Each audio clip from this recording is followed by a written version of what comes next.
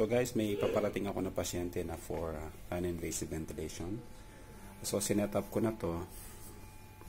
Ito yung circuit na ginamit ko. Tapos nag-check out ko na din yung ventilator at sinet ko na siya sa non-invasive.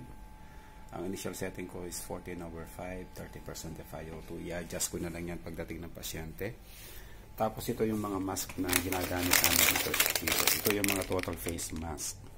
Ito ang small size at ito yung large size. Ang paparating na pasyente is elderly na female daw. Kaya most probably ito ang gagamitin ko sa kanya, pero yung strap is kukunin ko rito. Napaka-importante na sa mga ganitong klase na ventilator, ang pipiliin nyo lagi ay yung mga non-vented, ha? Yung non-vented ay yung mga wala silang exhalation ports dito sa mask mismo. Kasi meron silang ang ventilator is with exhalation valve. Okay? So ang appropriate mask dito ay non-vented. May mga ventilator na walang, yung mga BiPAP mask na walang mga exhalation valve at single circuit. Ang ginagamit naman ay itong vented mask. Ibig sabihin ng vented mask, may mga butas yan at sumisingaw. Dito sila nag-e-exhale ng mga pasyente.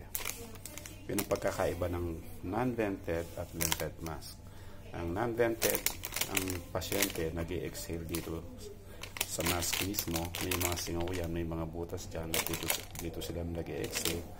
Habang ang non-vented mask naman is para sa mga ventilator na may mga exhalation valve at dito sila mag-e-exhale yung mga pasyente.